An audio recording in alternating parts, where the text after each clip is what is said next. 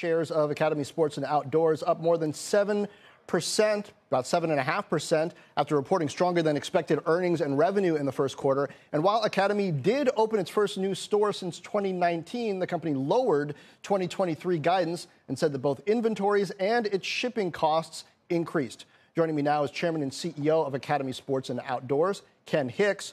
Ken, great to talk to you. So I was just talking to Steve Leisman about stimulus impact, and you talked about that a bit on the call. That's part of the reason why things are down by comparison. But do you yet have visibility into what the normalized trend is going to be? Yes, we feel that we actually are in pretty good shape. We're up 38% the first quarter last year. This quarter we were down 7%. So we've been running now about 30% up on the 2-year basis. So it seems to me that in an inflationary environment, people might want to just go outside and enjoy the simple things a bit more, which could benefit you. At the same time, though, the cost of some of those simpler things going up a bit. So even within the categories that you deal in, where are you seeing continued strength in consumer demand? We are seeing continued strength in areas like team sports. The kids are still going out and playing. Camping is one where people are going out. And our apparel and footwear businesses has picked up also.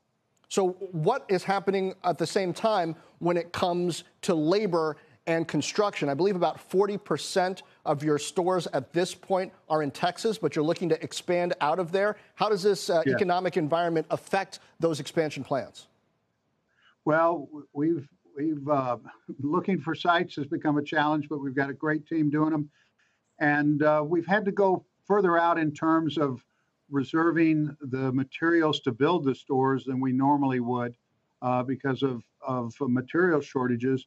And the cost has gone up, but it's fortunately we've got a model that will allow us to build the stores economically and have productive stores that'll be cash flow positive in the first year.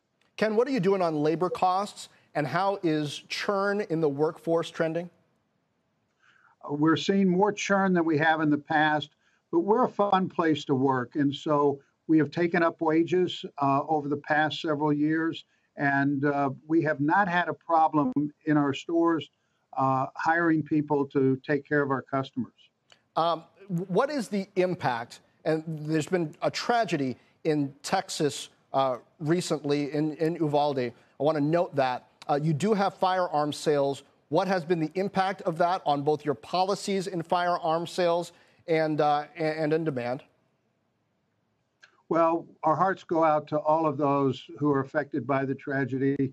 And we have always worked to be the most responsible firearms retailer in the country. We go above and beyond all of the requirements that are required by law. And we work hard to make sure that we are responsible and that our customers who buy the firearms are responsible by giving them all locking devices, giving discounts on safes when they do buy a firearm, and making sure that we do background checks and get a completed background check on all customers. Important to note. Finally, on inventories, how full are you? Do you feel like you have the right merchandise to sell through? Or are you having to do markdowns?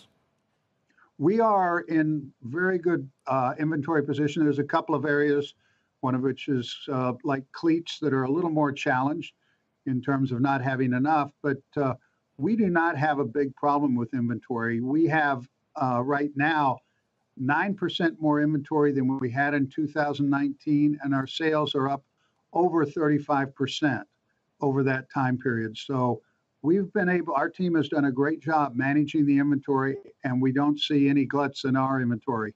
All right. Important work to do. Ken Hicks, CEO of Academy Sports and Outdoors. Thank you.